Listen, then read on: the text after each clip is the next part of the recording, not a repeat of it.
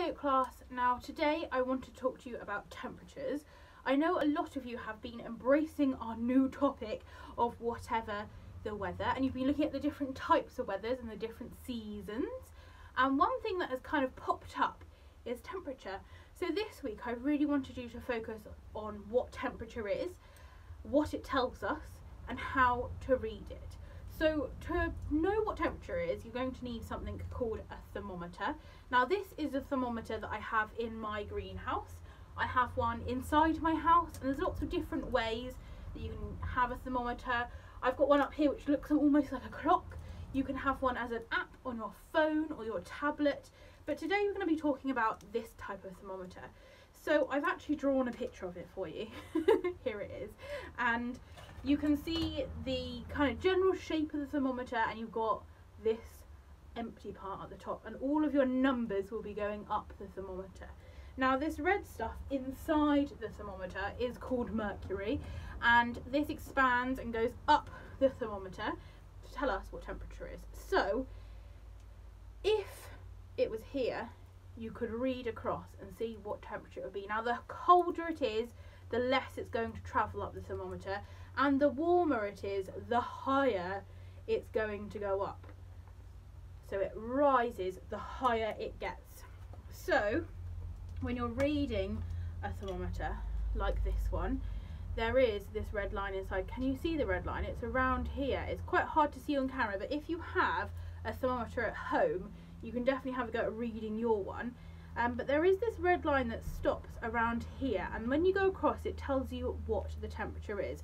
So having a look at mine right now, the thermometer shows me that it is around 10 degrees Celsius.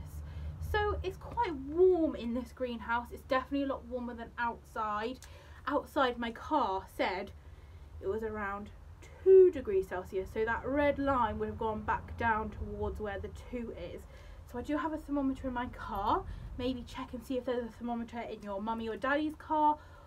Just see what the temperature is outside, and it will be different inside as well.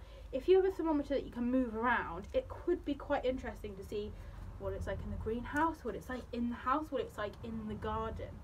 Now in Oak class this week, we're also going to be thinking about minus numbers, because it has been very chilly recently and there has been some frozen ice. So we were talking about why the puddles had frozen and what this meant and what temperature it would have to be to cause the puddles to freeze. So this 0 here is just where freezing point is. So if your thermometer shows you that that red line has gone down below the 0, it means it's freezing. So if you notice on your outside thermometer that the reading is below 0, so it's in a minus number, so it's even smaller, it's going that way, that way, that way.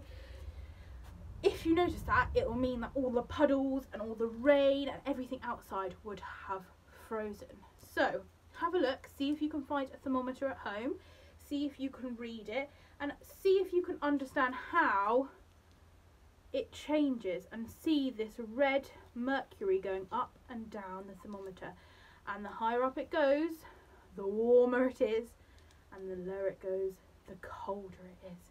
Perhaps you could add this into your weather diary if you're still keeping your weather diary, or even just keep a temperature diary of how the temperatures change, either across a whole day, you can measure it once every hour, or across all the week, so measure it each week.